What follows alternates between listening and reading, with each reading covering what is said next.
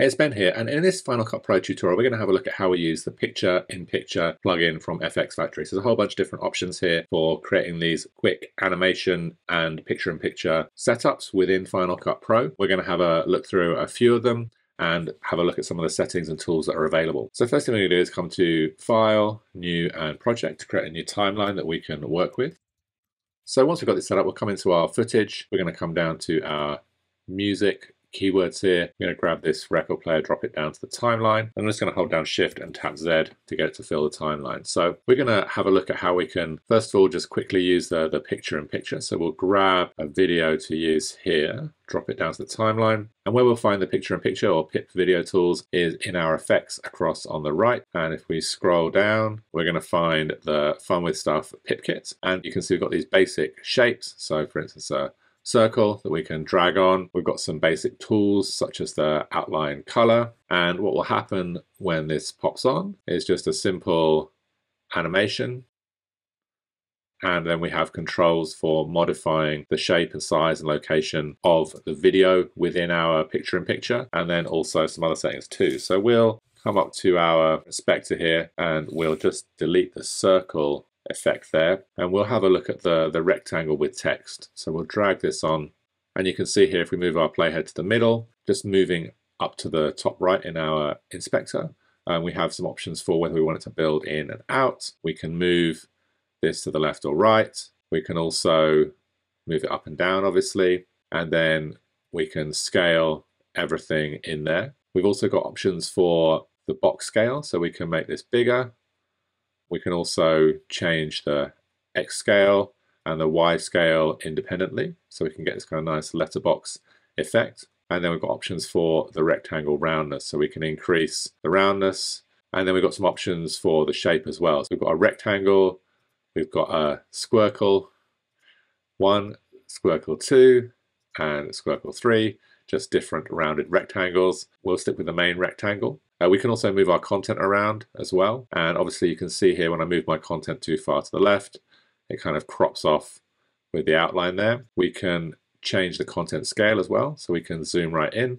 And then we've got some options with the mask offset too. So we can change the location of that video within there too. So some nice kind of clean controls for modifying this. If we scroll down a little bit more, we have options for our font color back here. Now, one cool thing about the PiP Kit is that if we come up to our generators on the top left, we can come down to the Fun with Stuff PiP Kit, and we have these quick adjustment layers. So you can see the text isn't very visible here with the way we have this set up.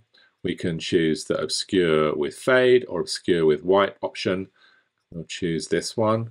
And basically what this will do is it's going to add a little wipe there, and then you can see our video pops up nicely. So just fading the background there, we can, with this obscure with wipe option selected, we can change the brightness, so we can actually darken the background a bit more.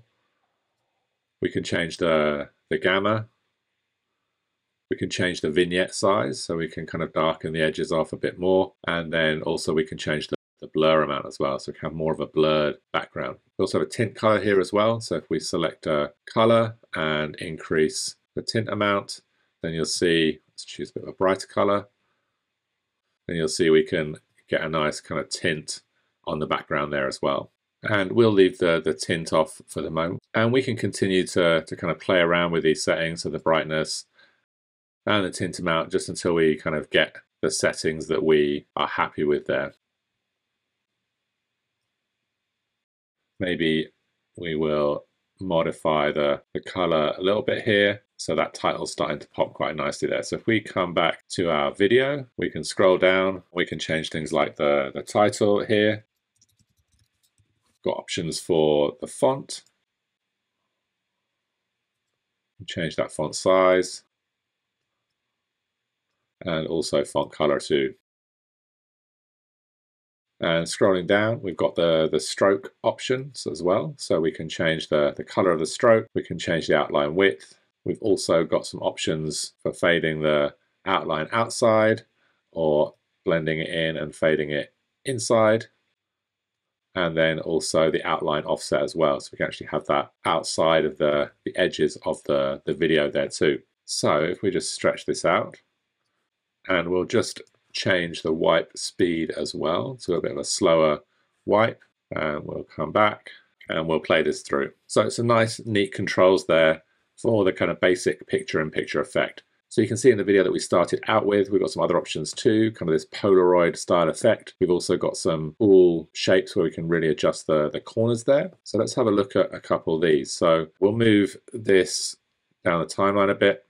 We're going to come in and add another video to the timeline. So we've used the landscape video here. We'll pick a portrait video, and we will have a look at this freeform four-corner picture-in-picture. So we'll drag that onto the timeline and we'll bring our playhead back. So we're just seeing that one video. So in here, we've got some nice controls for modifying the box scale. So here you can see we can modify the box scale height and also the width.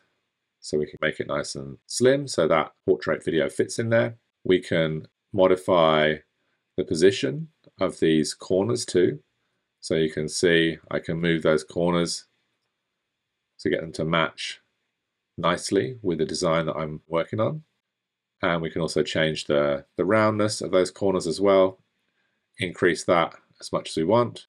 So we've got a nice level of control over how the corners are set up. We can also move our content within that box too. So again, just kind of watching out for the edges, but this allows us to reframe things or scale things nicely within that box that we have set up. So obviously you'll want to set that up and then just make sure that things work in there. So that's looking pretty nice. So if we want to move this to the left or the right, then there's a couple of things to note. So if we use the move tools within the PiP Kit, then it's going to actually use the crop of the video there.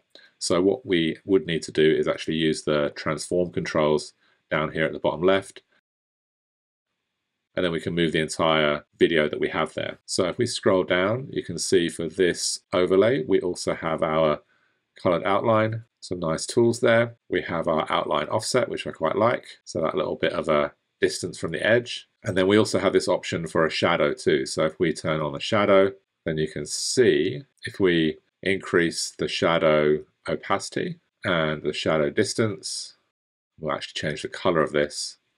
We'll get a nice shadow of actually the video and the outline too. I'm going to bring the outline offset back to 0. So we'll just click here and reset that.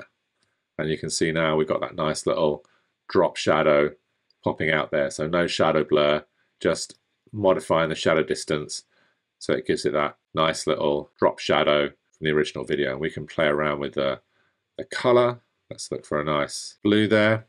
One thing that we can do here as well is if we want to edit within this video, I'm going to trim this down a bit. We'll grab another one of the portrait videos.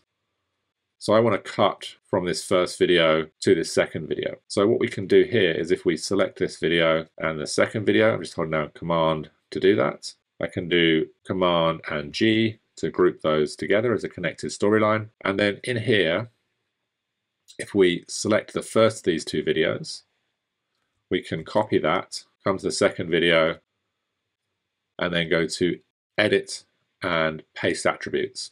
And what that will do is it will allow us to paste the freeform four-corner, the transform options that we have there, and basically match the location of those two videos. Now, the only thing we need to change here so the edit was nice and clean is that we turn off the build out up here at the top right in the inspector, come to the second video and turn off the build in. And so now we'll just turn off this other video layer and we'll play this through. So you can see we get our nice slow wipe, we get our video pop up, and then it will cut seamlessly to the next video because we copied and pasted those attributes. Let's have a look at one last option here. We'll just select both these videos and tap V to disable them. We'll grab this video and we'll just come and use the instant picture effect from the PiP Kit. So you can see very nice and quickly we get this Polaroid style effect. We'll stretch out our obscure there so it keeps that obscured. So then we'll play this through. You can see we get this nice little Polaroid effect pop up, and obviously we've got all the same or similar controls within the options here for changing things like the outline color, for moving the position of things, for changing the height of our photo, and that type of thing. So as you can see here with the PiP Kit tools, we've got this real nice range of different tools that will allow us to position these picture-in-picture videos. Real nice, easy to set up. Nice way of controlling the color, the outlines, the position of the video within those pictures, and then also really nice to be able to copy and paste those attributes so that you can keep consistency of color, location, and that type of thing within your video. So I hope this is a helpful overview of the picture-in-picture plugin for Final Cut Pro that you can get on FX Factory. If you do have any questions, then please leave them in the comments below. Otherwise, I look forward to seeing you on the next video.